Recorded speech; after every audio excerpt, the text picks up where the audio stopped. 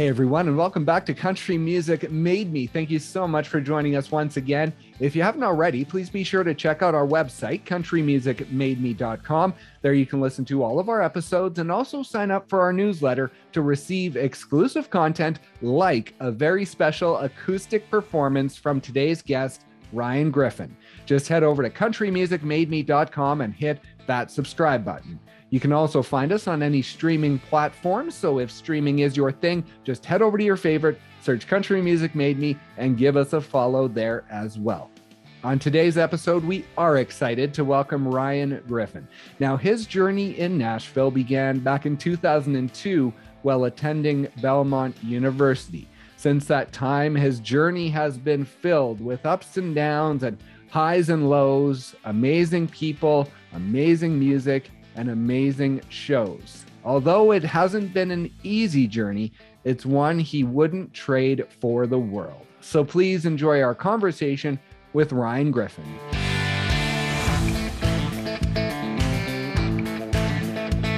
Growing up until like 14 or 15, I was in South Florida, and so I lived in a little town called Davie, like right next on the outskirts of Fort Lauderdale. And you know, when my parents went there or grew up there, it was all orange groves and like horses and cows and all that kind of stuff. And then as we got older and the city grew, you know, it turned into basically Fort Lauderdale. Oh, okay. But we had a Keys house too. My grandfather had a Keys house down in Isla Mirada. It's one of the first Keys going down. And we would go down there every weekend.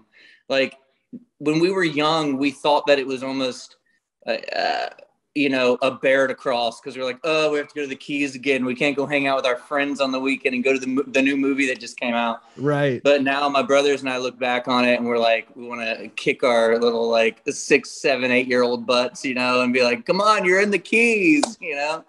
But so I got to live that life for the first 14 years. And then freshman year of high school, my parents were like, yo, guess what? We're moving to Ocala. And I said, where, you know? Yeah. And we moved up to Ocala, Florida, which is it's like 45 minutes north of Orlando. And I always tell people, if you know anything about Florida and you get above Orlando, it basically turns into like rural Georgia. And so that's where everybody's lived for the past, 15 years, 20 years. They've been up there doing their thing. And my 2 older brothers live in Gainesville, which is right there by Ocala. And, they got like the family commune happening. They're like compound. That's funny. And now, so I saw you talk about a road that you put a picture that your wife and your son were walking up this dirt road, and you were mentioning how a lot of the memories of your past were on that road. Now, is that in Ocala, or where is that Ocala? Road? Yeah, that's our 20-acre farm in Ocala. And there were a lot of tears shed that day when I posted that picture, and my mom and I actually took a drive down that road together, listening to some music. I think my current single that was out, and it was a really special moment for us. And that it's a 1/4 mile road that goes to the main road that then takes you into town. Oh, okay. And there's so much that happened on that road, from crazy parties, to me driving down that road when I was probably 15 or 16, and hearing You'll Think of Me, Keith Urban, for the first time. And that song, I'll never forget it, man. I was running late to high school, and I think it was like junior year or something like that. And that song came on the radio, and I literally put the car in park, turned it up, and sat there and closed my eyes, because I was like, this is what I've been waiting for in country music, something that kind of blends all of these influences that I've had throughout my life, from George Strait to Brian McKnight and Usher. It's like, that song to me, just melodically and everything, kind of brought those 2 worlds together. Right. And now, before we get to that point, I should sort of set things up on Country Music Made Me. I love the journey, and going as far back as I can to where this whole musical dream began. And for you, I want to go back to the age of 2, I believe. And 1, as a 2-year-old, shushing everyone in the car when Dolly came on. And then also, I think at 2, I read that you told your mom at that point that you wanted to be a country singer when you grow up. So are those 2 things that did happen around the age of 2? They are. It's so funny, man. You've done your research. My mom said, like, right around 2, I was you know, I was singing melodies better than I was like talking and putting sentences together, you know? And it was at that time that, you know, I was like, I loved singing. And I think it was a little bit later on when I decided, I was like, I'm going to be a country singer. Right. But yeah, when Dolly came on, I would shush the entire car. And that's kind of where it all started for me, honestly, like crammed in the back seat of my mom's station wagon in between my two older brothers. And mom was always up front, you know, mama was the DJ. And so she played the songs that she enjoyed and music she loved. And it was everything from, you know, Colin Ray to Vince Gill. George Strait is the king in her eyes and mine. And, you know, Brooks and Dunn. And what I've later found out was that my mom really gravitated towards singers. Like she loved singers, somebody that had like a texture in their voice, like Ronnie Dunn did, or a smoothness to their voice like George did. And, you know, I'm so grateful now looking back on it that my mom had such good taste in country music, because that was kind of the foundation and I guess the soundtrack of my childhood. Well, that's the thing. I think I saw you mention that really no one in your family is necessarily musical. So was it that music that you were growing up on that led to this whole journey, really? Oh yeah. I mean, they loved country music, and nobody in my family had any musical ability. My grandfather actually was the only one, my dad's dad was the only one that could hold a note. And he always sang a song called Tiny Bubbles. And he would sing that to me all the time. And he and I would sing it together. And it's kind of our thing. He was also the one that introduced me at like family dinners. We would have like some big Sunday family dinners at their house. And he would always take me and we would sit in the living room together, and he introduced me to the Opry that way. And so it was like a lot of foundational, you know, traits for country music I learned through him and my mom, you know. And, you know, my dad always tells the story that, you know, Chad and Danny, my older brothers, they wanted to play, you know, football, baseball. Dad went and got bat, ball, glove, you know, some pigskin, and they would throw it in the backyard, and he'd like teach them how to play. You know, that was kind of, he did the same thing with me. But when I said I wanted to be a country singer, you know, it was kind of like, oh, it's real cute for a little while. And then at like 14, 15, I was still wanting to do that. And so my dad was like, I didn't know what to do, you know, and he came home from work early one day. We owned a sod farm just down the road from our house where we grew St. Augustine grass. And I would go there after school every day and work. And, you know, drive the tractors and do the whole country thing. And, you know, he came home from work early one day, and he flipped through, I think it was the Yellow Pages or something at the time. And it was just like every studio, every musical, you know, just entity in like store, he was calling, and he was like, yo, I got this kid, I don't know what to do with him. Right. And he said nobody really talked to him except for this one guy. And he happened to be in Ocala, and he had I'll never forget his name. It was Wayne. And he had a studio in his garage. And this was back before like studios were on your iPhone. You know what I mean? Right. Yeah. And, you know, he had this studio, and he was so gracious with us. We were so green. My brother and I were writing songs together. He was kind of the writer and the poetic side, I guess. And I would come in and tweak a few things and then put melodies on it. Oh, okay. And that's how songwriting started for me. And so we would go into this little garage, and we would record our stuff. And we thought it was the coolest thing ever to be able to create something out of nothing and then go to this studio in this guy's garage and walk out with a CD of our song completed on it. It was like the most magical experience. And are those still around, the CDs? Yeah, they're actually that's a great question. My mom and dad have them in their like safety deposit box or something like that, because they find them that valuable. I'm like, throw them away. I've talked to artists in the past who have they have that past when they were growing up, and they have this music they recorded in their bedroom or with some local person. And I always say you should dig it out and listen to it. Maybe you could like sample it on an upcoming track or something. Just take bits and pieces. It'd be cool. That's a great idea. That's a really good idea. you talked about Brian McKnight being one of your influences. Now tell me about listening to Anytime. I read that was one that got you through a few tough times in middle school. Yeah, man.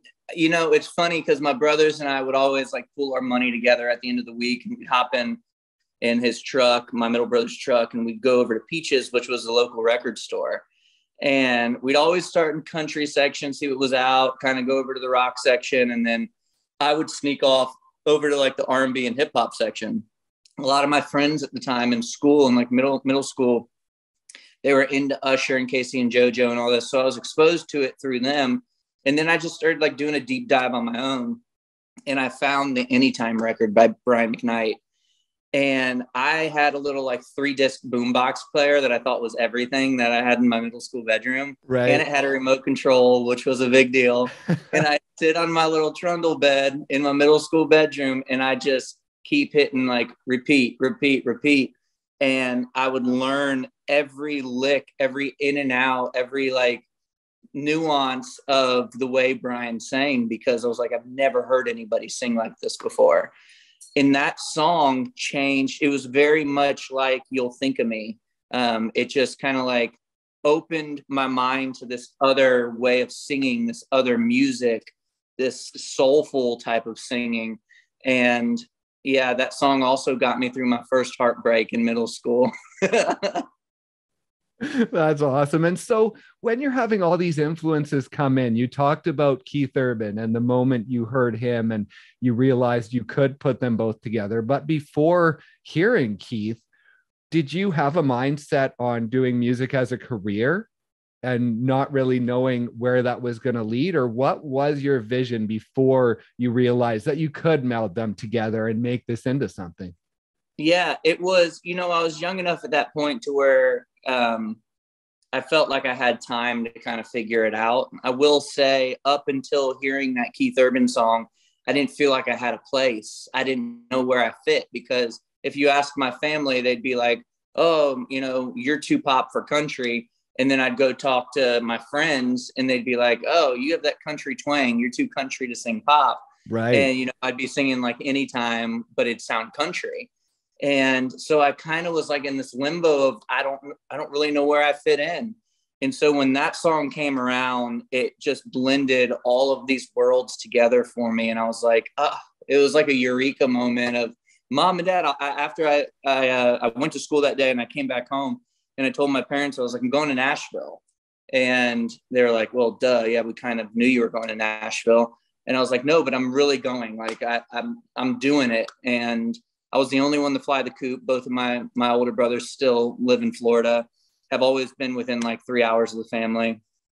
And so I went there and they were like, cool. Well, what school are you going to? And I was like, I got to go to school. I got to go to college. Right. And I just wanted to come up to Nashville and start my music career, you know? Yeah. And college ended up being a big blessing, but I went to Belmont University. Crazy story how I got in there, because Lord knows I didn't have the grades, but yeah, it ended up being a really good decision for me.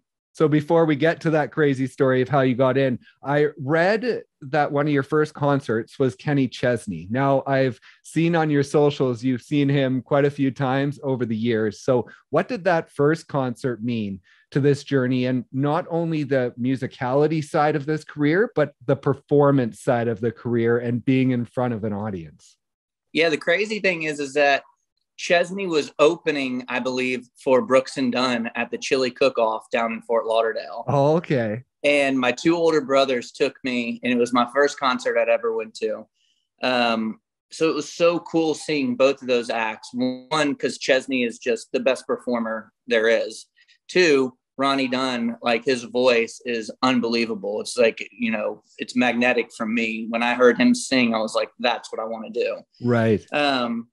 But Chesney, it's kind of crazy how it all works out, because we're part of the same management family. So I've gotten a lot of really great advice, not specifically from him, but just from his team, which is, you know, thankfully now my team. And they've just taught me so many things along the way that, you know, that he's kind of learned, and, you know, how to prepare a set list and how to create a brand and, all the things that he's really, really good at, how to take your live show really serious and, stay in shape for that kind of stuff. And I think going and seeing Kenny's show the first time was kind of it was an experience for me. I won't say it was kind of like a spiritual experience for me, but it was in a way, because I watched, I think we were in Kansas, at a stadium there, Kansas City. And I think there were 60,000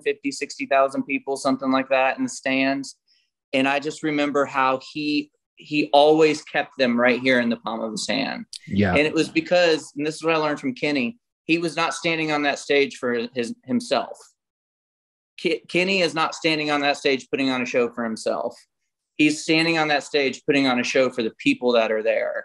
And it's all about the people that are there. And a lot of times as artists, we get that confused. We think that people are there to see us, so it's our show. Right. The truth is that we're standing on that stage because those people showed up to sing along to our songs.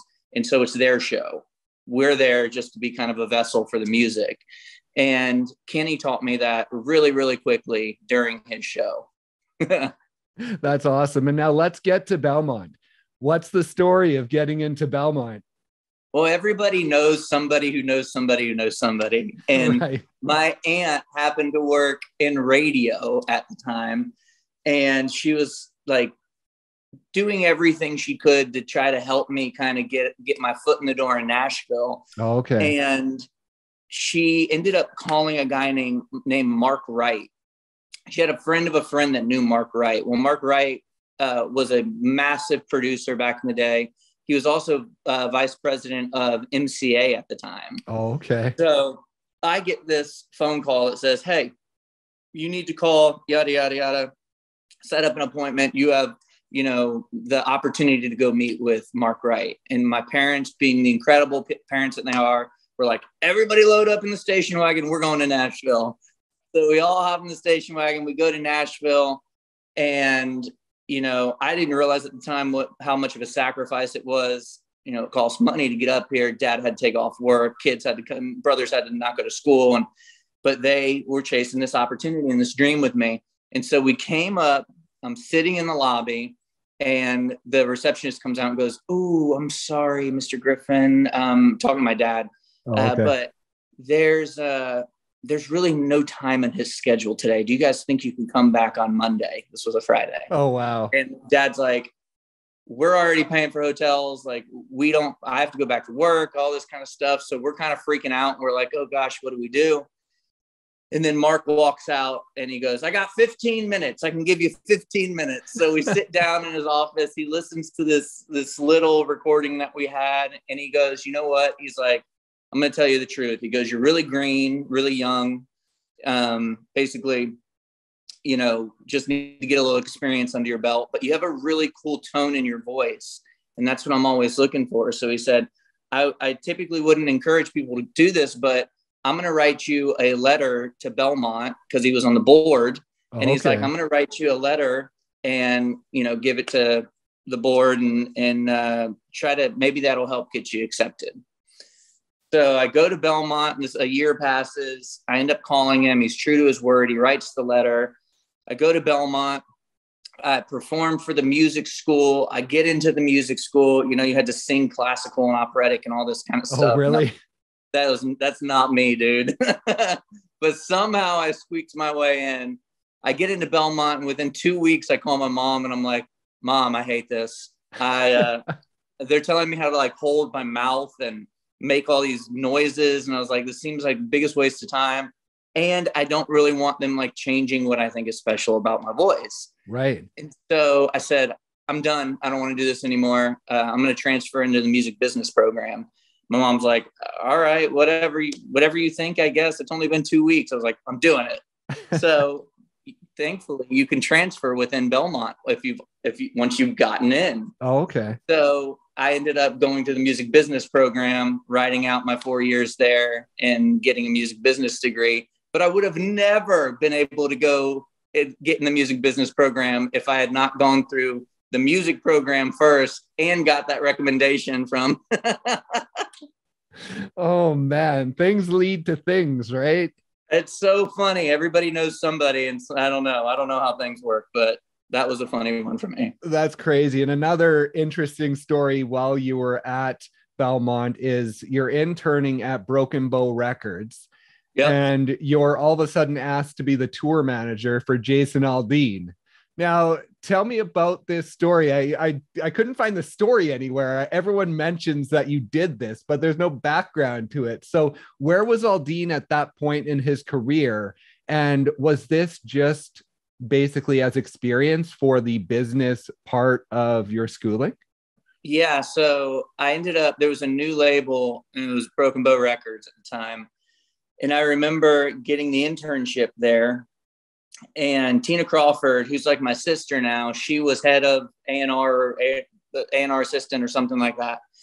And so I was kind of under her thumb. And so I'd go through like CDs, and I'd take home boxes of CDs and listen to stuff, and, you know, always took it very seriously, because I was like, there could be a gold nugget in here somewhere. Right. There never was. There was a song called Buckle Rubbin' one time that came with perfume and cologne scents, and it smelled like, I don't know, it did not smell the best. And anyway, so I'm sitting there in the mail room at one point during the day, and I'm like sending out Jason's first single, Hicktown.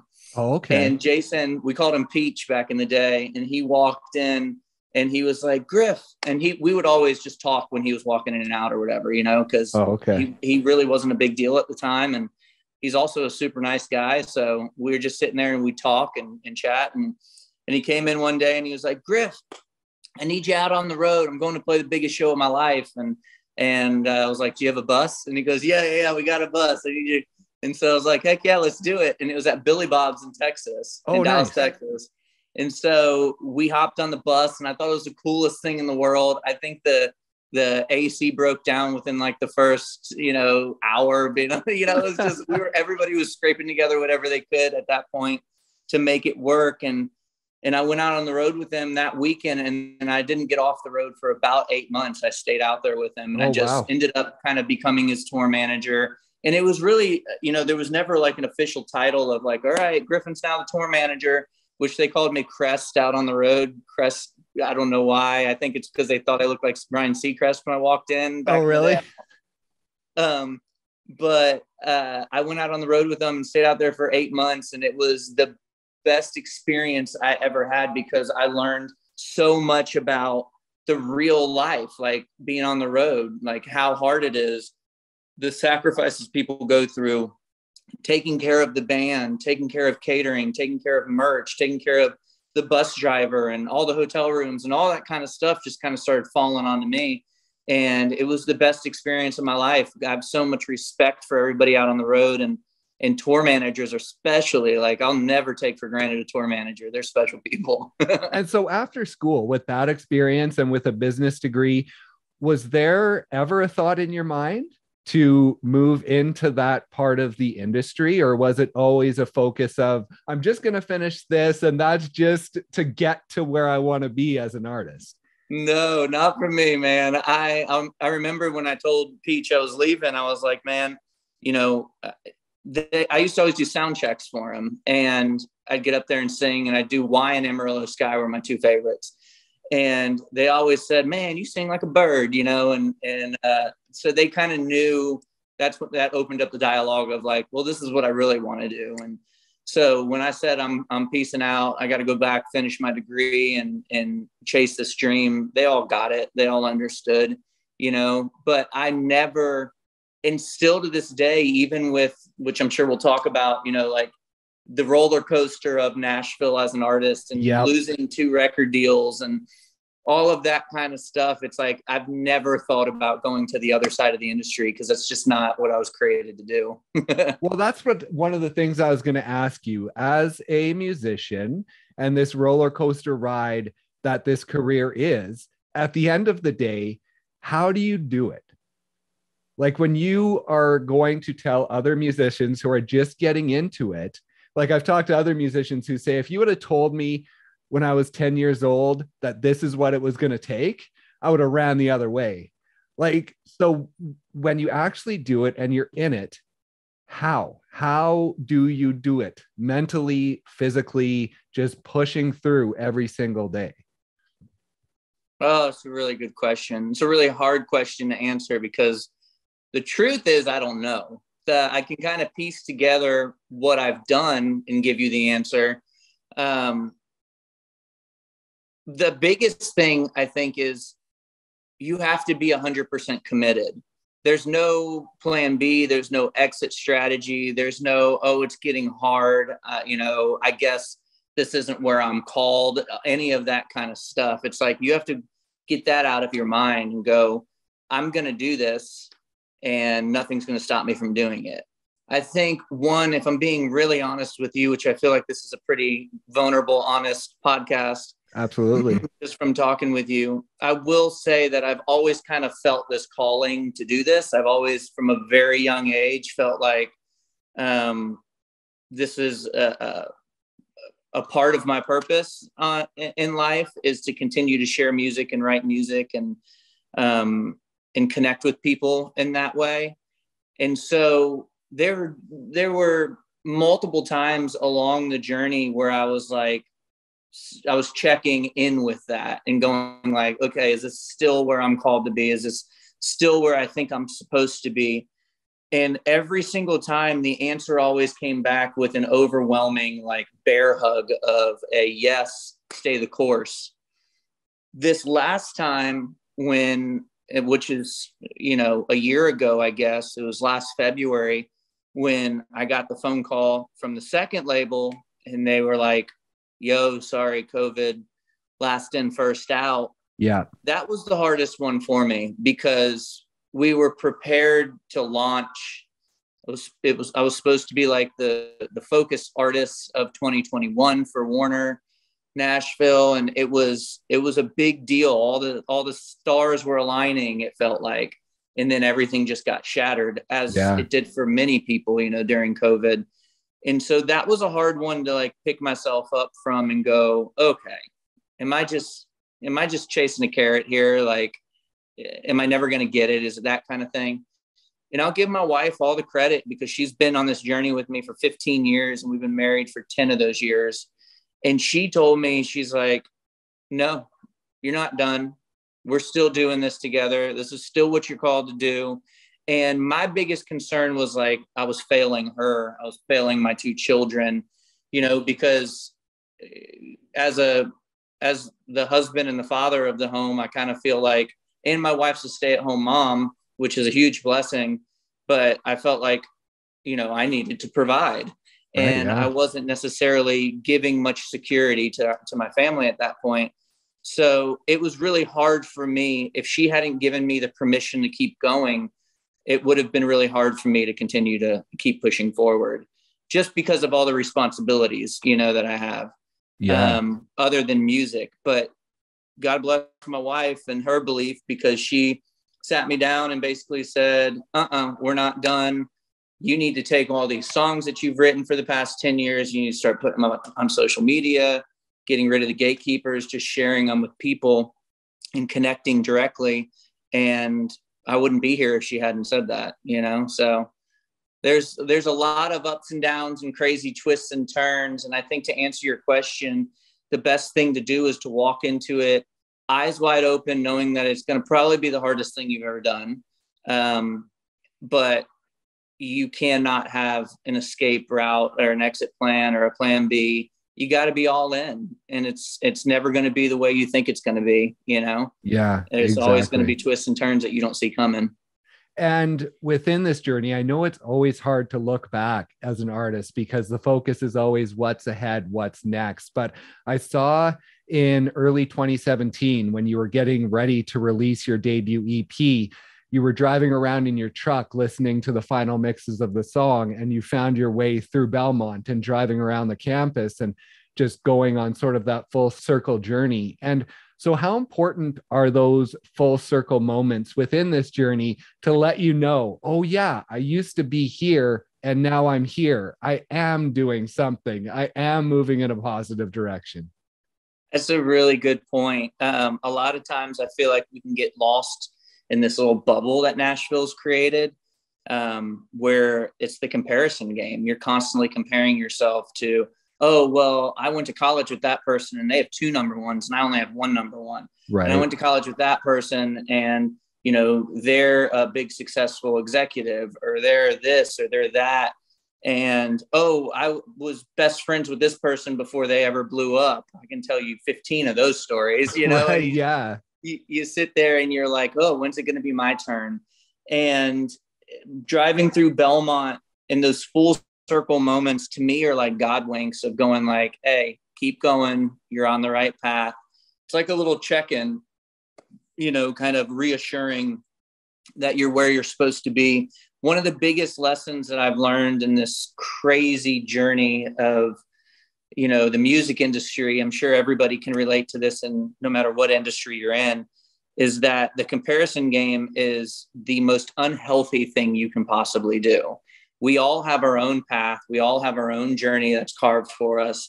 And when you sit there and try to compare your life to their life, it's never going to be an even playing field. It's never going to be an equal, you know, comparison. And the funny thing is that that person's probably doing the same thing with you, because that's what we do as human beings. And when I figured that out, you know, it's common sense when you sit here and you talk about it. It's like it's like a cliche almost at this point. But when you really think about it and you really start to practice that, it can change a lot of things in your life. Yeah, I saw a great quote one time. It just mentioned how it's hard to ever be happy because the thing you're reaching for, when you have it, that's your life now.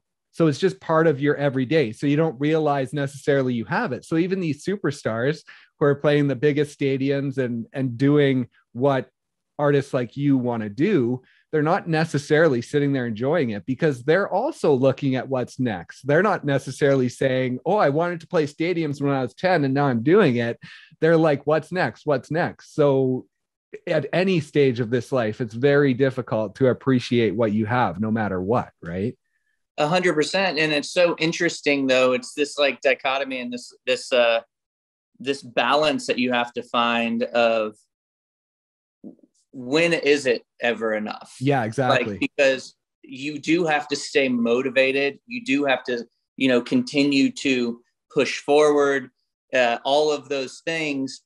But at the same time, it's like, okay, you have to balance that with like gratitude and you know, drawing that line in the sand of like, okay, this is enough. I'm gonna be content here. And if I get more, awesome. If I don't, I'm just going to be thankful for what I have. And that's a lesson that I think you can only learn. You have to walk through it. I think people can tell you till you're blue in the face or till they're blue in the face, but you have to experience it and walk through it to really understand it. Yeah. And one of those moments I saw for you was playing Red Rocks. And there's a little tunnel that I never knew about this tunnel until I saw it on your social media, and everyone signs the wall in this rock tunnel leading to the stage. And I saw you mention that at the time it was maybe lost on you that it, you know, you're just going through the moment, that you don't take time to enjoy it until after the fact. And so talk about that experience of Red Rocks, because that is certainly one of my bucket list places to go to.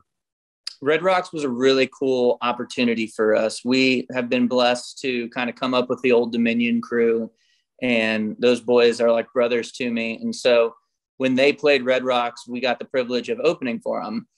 And it was definitely a bucket list show for me, an experience for me, but I had no idea what I was walking into. You know, I mean, you can see the pictures, you can see videos and all that kind of stuff, but it's the only venue I've ever played where you are humbled at the base of the audience. So you're standing at the bottom and everybody, even the front row, is above you.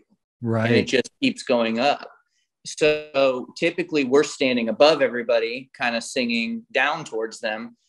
This way we're singing up to everybody. It's a very intimidating feeling, having a couple thousand people soaring over the top of you. And it's also a really emotional experience because, and you kind of have to experience it to understand it, but when people cheer and clap, it almost falls on you like rain. because they're above you. Yeah. And it's the trippiest, like craziest sensation. And it's so weird because you can feel every clap, every woohoo, every whatever, you like feel it falling on you. And it's a really, really cool experience. And to be able to play Red Rocks really so early in my career, if you will, was a pretty magical experience. That's amazing. And another magical experience, of course, the Opry. Now, this stage, I think it was around 2017. I had it in my notes that you were at a music festival. I can't remember what music festival it was. And they had a pop-up stage for the Opry. Tortuga. Tortuga. Yeah. And just a little makeshift Opry stage that you could stand in. And I was wondering at that point, do you remember that point and mentally in your career where you were at? And as you were standing there, was the Opry a reality in your mind at that point? Was it, yes, I'm going to do this one day? Or was that a moment that you were like, this is cool, but I doubt this is ever going to happen for me? Being completely honest, no, I didn't think it was ever going to happen, because what had happened when I was standing on that little makeshift stage in Tortuga, what was actually going on in my life was I had been dropped from my previous record deal on Sony.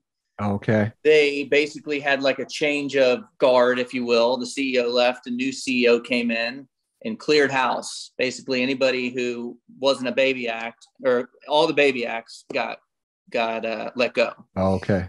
And I was actually still on the label, and all the baby acts were gone. And my manager went in there, Clint Hyam, and he talked to Randy Goodman, who's now the CEO of Sony. And he said, what are you doing with my artist, Ryan?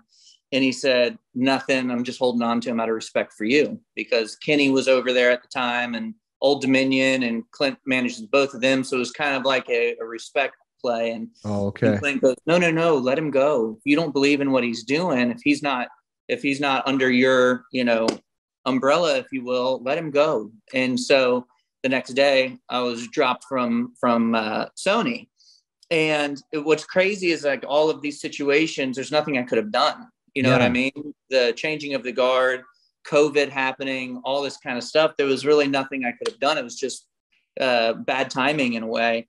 And so standing on that stage, that little pop-up Opry stage, at that time felt like that was the closest I was ever going to get to being in that circle. Right. And, I was an independent artist, didn't really have a ton going on. I had my head down at the time, and I was writing a lot, and I was trying to like find that song, find that sound, that voice. And so it meant a lot to me, honestly, standing on that little pop-up stage, because I was like, hey, if this is as far as I go, at least I can say I played the Opry. But it ended up being it ended up being the pre-stage, I guess, for me, because a little while back, couple months back, I got to finally make my Opry debut. And it's one of those things that I always wanted to do. And I always like, if you work hard enough, maybe you could get there. But the Opry I've held in such high esteem, and I always have, always will. Not just anybody gets to play that stage. So in a way, I don't know if I'll ever feel worthy of standing in that circle and playing that stage. So there was that in my head too, of like, well, if you don't ever get to play the Opry, that's okay. You got to be pretty worthy to be able to play that stage. And so when I got to stand on that circle and play the Opry for the first time, it meant that much more to me. It was like, holy crap, we did it. Like, we're standing in this circle. And right before my grandfather passed, he told me, he's like, just keep pushing, you'll be standing in that circle one day. And so flood of emotions went through my mind when I was standing up there for my 10 minutes, playing my couple songs. And it was pretty amazing. The entire Opry house sang Salt, Lime, and Tequila back to me and blew the roof off the place. Like, it was mind blowing.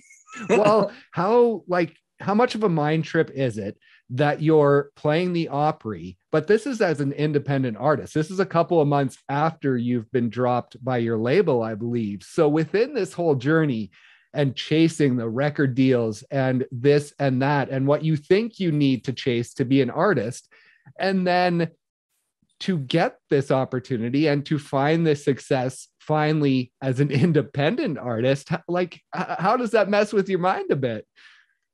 I realized really quick that I didn't want to be on a major label again. You know, I'd kind of been burned twice.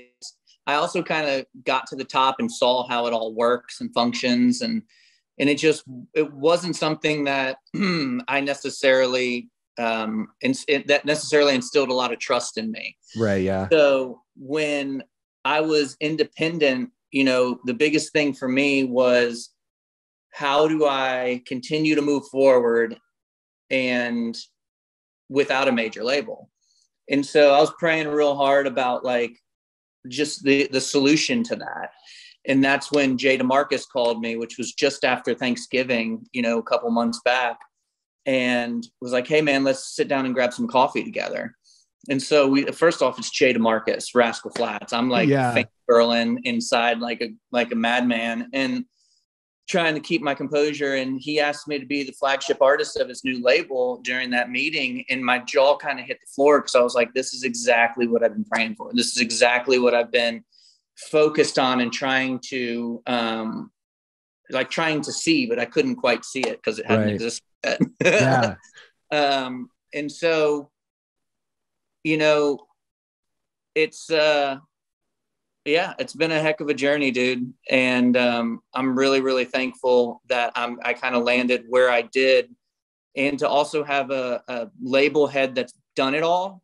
Like, he's given me the best advice. Best advice he's given me, honestly, is less about music and more about how to balance family life, being out on the road. You know, we've been out 14 weeks, pretty much straight on radio tour. And maybe we're home for 36 hours a week. Maybe most of the time I'm in town working if I'm home.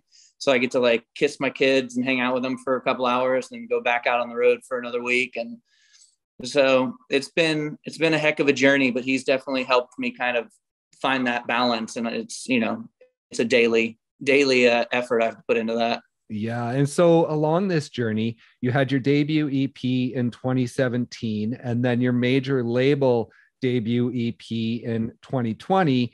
And now in 2022, you have your next EP, which is label supported. It's not major label, but a label supported EP. So along this journey with every release, does it almost feel like it's a new start? Like this is the start of your journey? In a lot of ways, it does. It's like, okay, and we begin. Let's go. You know, a lot of ways it feels like that, but I know myself so much better as an artist now.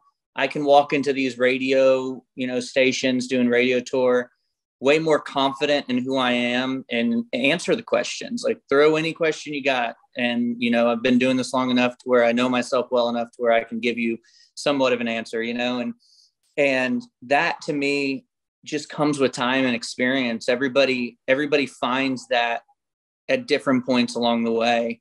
You know, Kelsey found it at like 21, honestly, 22. Yeah. He was kind of an old soul and kind of found it quick. And it's an evolving journey, you know what I mean? But she kind of captured it really quick. And I've always just been a late bloomer, to be honest. So it's one of those things where I think everybody's on their own journey. And the biggest blessing looking back on it is that, you know, I really do feel like I know who I am as a human being, but also as an artist. Right. And now Slow Down Sunrise is the new EP. And you've talked about sort of taking all your music from the past 10 or so years and starting to take a look at it and put it out. And you've been putting a lot of demos out on social media as well. So with this EP, are you taking time to enjoy it, or is it already moving on to the next phase of music that we'll get to see from you? Man, you asked the good questions. It's funny because we go on different cycles. Like, I've been enjoying it for the past 8 months of creating it. Right. And then we kind of create it, package it up, give it to the world. And now it's their turn to kind of share it and love it and create and enjoy it. So now I'm on this journey of what's next, just like every artist always is. And, you know, I'm really proud of the music we put out. And, you know, I hope it really takes people to a place, like just a happy place, a place where they can kind of decompress from all the craziness in life. And we kind of created an escape for 30 minutes. Now, the next part of the record, I've been thinking about it a lot. And I wanted to still have that same intention, but to show you a couple more layers, go a little deeper, you know, and just give a little bit more context. So right. that's the plan moving forward. And I've already got half of the EP in my head, you know, of what I want. And now I just need to kind of fill in around the blanks. And so when you look back at your teenage self, who's taking classic country and Brian McKnight and thinking, what do I do with these two? And then hearing Keith Urban, and now to where you are today, when you look back on that teenage boy, are you proud of how you've been able to take those genres and make it your own within this career? Yeah, 100%. I mean, it's been such a crazy journey. I've seen Nashville go from super country to like to pop to back to country again, holding on to a few of the hip hop and like pop elements. And it's been a really interesting experience because I've experienced it from the writer's room in Nashville primarily. Right. So seeing how country music has evolved over the past decade has been really interesting. And, you know, one of the major, I guess, like cornerstones in my career was after I lost my first deal on Sony. There's kind of a rule in Nashville. It's like, after you lose a deal, nobody's going to touch you with like a 10-foot pole. You know, you're like, you're tainted goods, if you will. Oh, okay. And, you know, it's funny because I was talking to Walker the other day. We were playing a show together, Walker Hayes. And he said, and this was before I got my third record deal. He goes, hell, man. Well, you know, he's like, I think I'm on my fourth now. And so he's like, you know, who cares? Nobody cares about how many record deals you have. It's just, you know, keep pushing forward and keep going. I love that man so much. We've shared a lot of the same journey, but, you know, after I lost that deal on Sony, I wasn't really sure what was going to happen. And this was another one of those like God winks. There's a guy named Mike Busbee who huge producer. I was going to ask about him. Yeah. Yeah. Huge producer, incredible songwriter, wrote, you know, a bunch of pop songs and then kind of came in the country. He was one of the only guys that could kind of have one foot in country and one foot in pop and be really successful in both. And, you know, he found Maren Morris and Carly Pierce and he was looking for a male act. And so he ended up through a buddy of mine, Daniel Lee, we ended up connecting and we geeked out over Brian McKnight over Anytime. That was one of his favorite songs too. And he is the reason that I ended up getting another chance and getting a deal on Warner Brothers. And we were creating this music. You were asking about, you know, country and pop and all this, and would my 14-year-old self be proud of me? And, you know, that was our intent. Our intent was to take this soulful side of like Brian McKnight and R&B and then to merge it into country, but to do it in a way that was like really honest and a way that was a little bit different than what's currently out there. And so we were working really hard on that record and we had gotten like 3 songs cut and we were going to put out an EP. And then he ended up being diagnosed with a brain tumor. And we lost him really quick. We lost him within a couple months. And it kind of shook the bedrock, like the foundation of so many people because, you know, he was kind of like he was our guy. He was the guy that like everybody that was around him, he had kind of plucked and brought into this circle. And he just like believed in us, you know, and made us believe in ourselves. And, you know, Carly was a part of this. And he was one of the biggest blessings to ever come across, you know, come in and out of my life.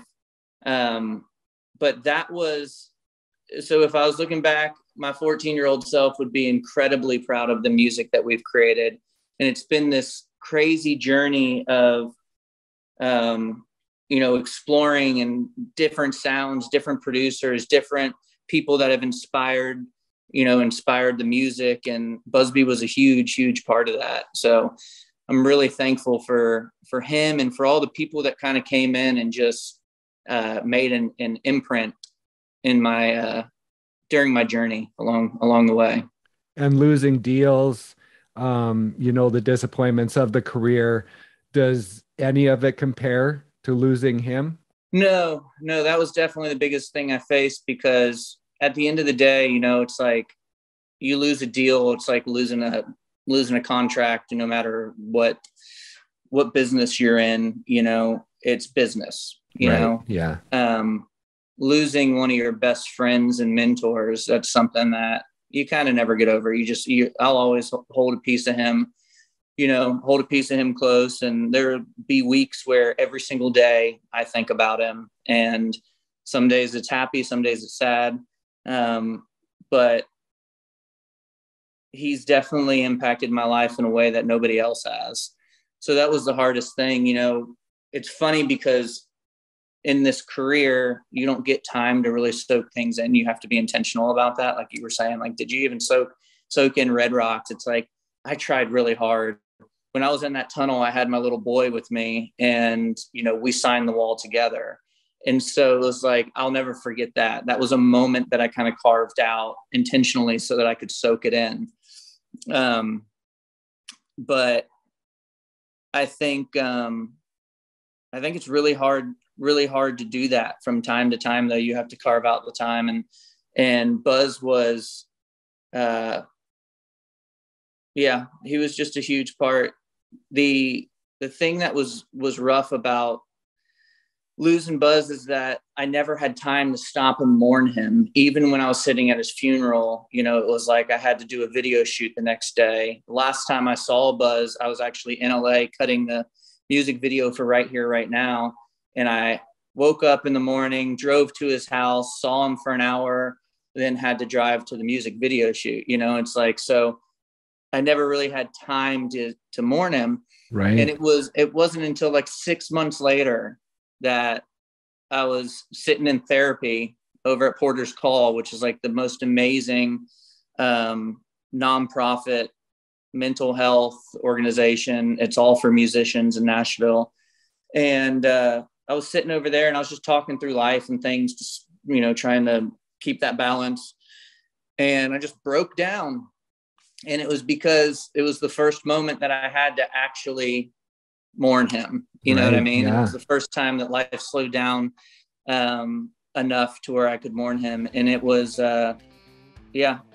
he was a super impactful human in my life in so many ways.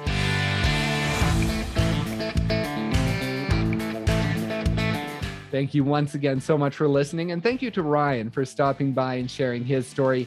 Be sure to check out his new EP, Slow Down Sunrise, wherever you stream your music. Please also be sure to check out our website, countrymusicmademe.com. There you can listen to all of our episodes and also sign up for our newsletter to receive exclusive content, including a very special acoustic performance of Ryan's new single, Salt, Lime, and Tequila. Just head over to countrymusicmademe.com and hit that subscribe button. You can also find us on any streaming platform, so if streaming is your thing, just head over to your favorite, search Country Music Made Me, and give us a follow there as well. Thanks once again so much for listening, and we'll see you next time on Country Music Made Me.